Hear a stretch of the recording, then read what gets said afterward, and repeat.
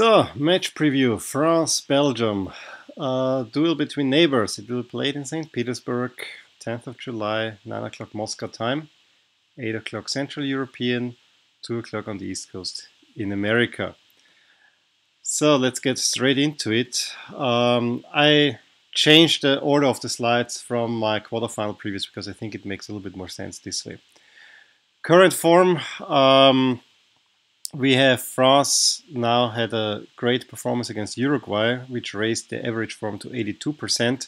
Still, the Denmark draw here is featured only half because France was playing with a second string team, but this dampens their overall performance, as did kind of a not very convincing win over Australia. But the three other performances were strong, and actually it looks that if I look at this form curve, disregarding the Denmark result, it looks like France is finding their stride.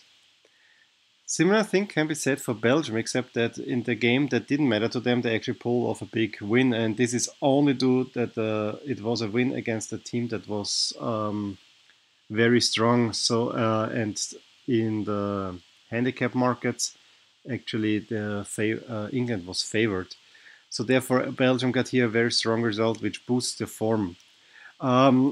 Against Japan, they were more favored, so that's why it's a slightly worse result. Tunisia and Panama, you gotta beat them, you won't make a lot of style points. They made a lot of points here against Brazil. That was their perfect match. They beat the big giant. That's a 100% result, giving Belgium an average form of 90%. So looking at it overall, Belgium has a slight advantage with the showings they had so far, although that I think in the knockout rounds, despite this great showing, I think France actually is a little bit better. So yeah, looking at the results, Belgium is a little bit better than France. However, Belgium had two really tough games. France had only one where they really needed to get going against Argentina. Against Uruguay, it was almost leisurely. They got the win. That's all that counted. Accolades. We had this before. France are winners of the 1998 World Cup. They have also a second place finish in 2006, a third place finish in 1986 and in 1958. And they made it also another time to the semis where they finished fourth in 1982, where many said actually they should have won the tournament. We may want to talk about the 82 World Cup and all the other World Cups in different videos. Now, Belgium finished fourth in 1986. It was the only semi-final showing. When they went through the tournament, I think they upset the Soviet Union, and then they went through against Spain on penalties. So by the time they met Argentina, they were already a little bit tired and a little bit overreaching. They made it as a third place team in the second round. They also reached the final of the European Championships in 1980. Otherwise, there were no big showings at European Championships. However, France were continental champions 1984 and 2000 with the great Zidane, with the great Platini. So those are the two big championships. This 2000 one is also the only championship of France that they have so far outside of their own country. So 1984, the tournament was held in France. 1998, the tournament was held in France. 2000, it was in Belgium and the Netherlands. So that's interesting. We also have the Golden Ball by Zinedine Zidane and the Golden Boot by Just Fontaine in 06 and 58, respectively.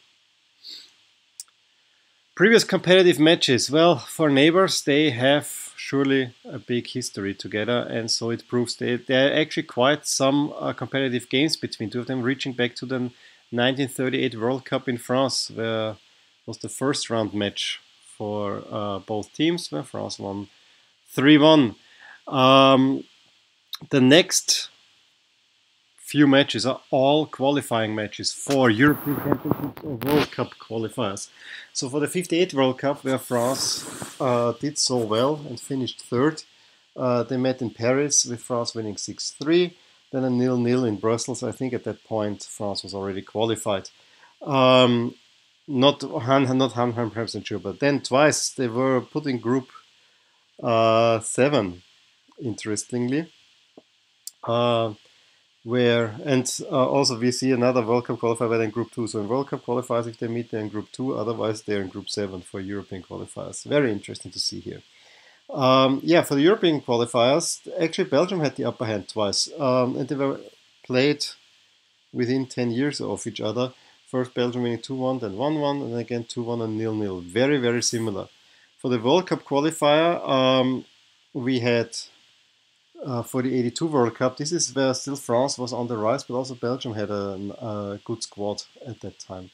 Um, France winning 3-2 at home, Belgium 2-0 at home. So it was always kind of the home team gets a slight advantage in these matchups.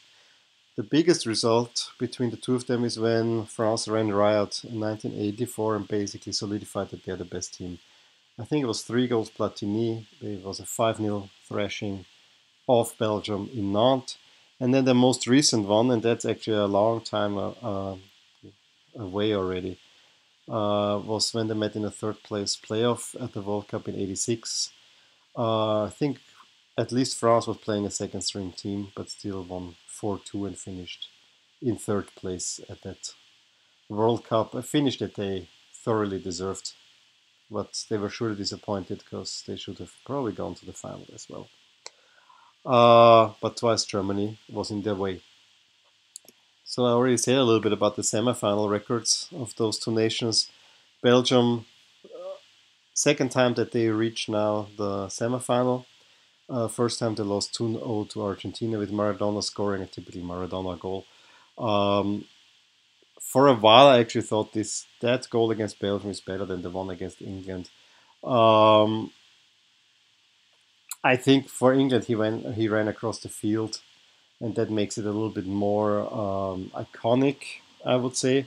But if you watch that goal, it's also a wonderful goal. A goal it's hard to choose between those two. Now France has a richer semi-final record, and maybe that will bear out in the end for France because they've been there, but it needed a while until they could finally get over that semi-final stumbling block. The first semi-final they lost 2-5 to Brazil, Pelé scoring 3 goals. This was the first real great showing of Pelé. Offensive spectacle, great, iconic game back then. Then another iconic game, probably the best of the '82 World Cup. 3-3 between Germany and France. I think Germany was ahead, France equalized. Then this horrible foul of Schumacher, Tony Schumacher on Battiston. If you haven't seen it, you should watch it on YouTube. It's surely out there. That he didn't get a red card or any card for that is still beyond many people, and it soured French-German relations for quite a while. And for a German squad at that time, that was already disfavored because of the weird collusion against Austria, where they played where they got an early goal. Both teams could advance with that result and were stopped playing. Then they eliminated, of course, the hosts in Spain, and then they made this. This was probably the most hated team in World Cup history by almost everyone except Germany, I would say. France stormed out to a 3-1 lead in that one in overtime, but Germany came right back, and I think the equalizer was Klaus Fischer 3-3 is also one of the great goals in a semifinal. Bicycle kick right in. Thrilling game. What I have only seen highlights, but from what you can tell from that, it was everything that you want from a from a semifinal clash. And then it was the first penalty shootout at the World Cup that Germany won, although the Stilicke missed the first penalty. So yeah, back then no one really knew that much about penalty shootouts. Surely a game to watch. 1986 was not as great. I think Bremen scored early on, and then they made another late goal. France, I think, was already very tired. They had to play Italy, they had to play Brazil. So Germany was just, yeah, it was lucky. I mean, Germany on that round, they had Morocco, and then they played the host Mexico, where they also went to penalties, but seemed much less of a struggle. And France was fresh off an epic win against Brazil in one of the most beautiful matches people say ever played. At home in '98, France finally got over the semifinal hurdle and made it to the final. That's a game I saw. The others I have, of course, not seen. Um, I remember France, yeah, being favored, but they were solid in defense. Croatia was very dogged defending. They didn't. France tried to take the game to Croatia, but there was not much happening in the first half. And then right after halftime, Schuka scores, and I remember saying, "Yep, that's it. France is not going to make a goal," because that was the problem for France in the whole knockout round. That while they made many goals in the first two games, they really struggled to get goals. And France is known for having strikerless squads in a way. And that was the same thing in '98. It was also the same in '84 when they won. I mean, Palatini ran riot, but they had not. They had the last goal at this tournament in the stoppage time was the first one of a striker. So I really thought there is no way. I mean, this is really bad for France, and I really wanted France to win back then. Schuka scores, and it seemed like that's gonna be it. And then Thuram comes right back and puts it in the net just a minute later. And you gotta know, Thuram has never scored a goal for France before. And then he scores the winner not too long after. Uh, he only scored 2 goals for France. Those were those crucial goals from a defender, although a really, really great defender. I mean, Thuram is an inspiring figure. I gotta say that. Lilian Thuram, if you have not heard about him, look him up on Wikipedia or somewhere. Absolutely wonderful defender, but also wonderful human being. He always struck me as a very, very thoughtful guy. Um, and then, yeah, it seemed all smooth sailing. Then Slaven Bilic kind of feigned some injury and got Laurent Blanc suspended for the final. And I think that's the one thing that no one really wanted, because Laurent Blanc was kind of this inspiration for France. Barthez, and Deschamps, they were the backbone of that team. And yeah, uh, that left some sour taste because Blanc didn't do a thing. And I'm not sure now if he got a straight red card or if he just got his second yellow. But that seemed like a big blow for France. And then the other semifinal was also a rather boring affair, the last one against Portugal. But at that point, France had hit their stride. They struggled early in the tournament, similar to this time around. Yeah, got their wins. I mean, this one they haven't really struggled, but they have not shown very well. But yeah, at this point, they had beaten Spain 3-1. They had beaten Brazil 1-0. Zidane in top shape. And then they meet Portugal, and it was a very, very boring game. I think Portugal had one chance. France just then relied on defending after they got a penalty. That, yeah, was debatable, but I think justified. And Zidane, with almost no run up to the penalty, pull it in sharp to the left. And yeah, the Ricardo was tipped off by Figo. He played together with Zidane. And yeah, Zidane sent another teammate home from Real Madrid and made it to the final.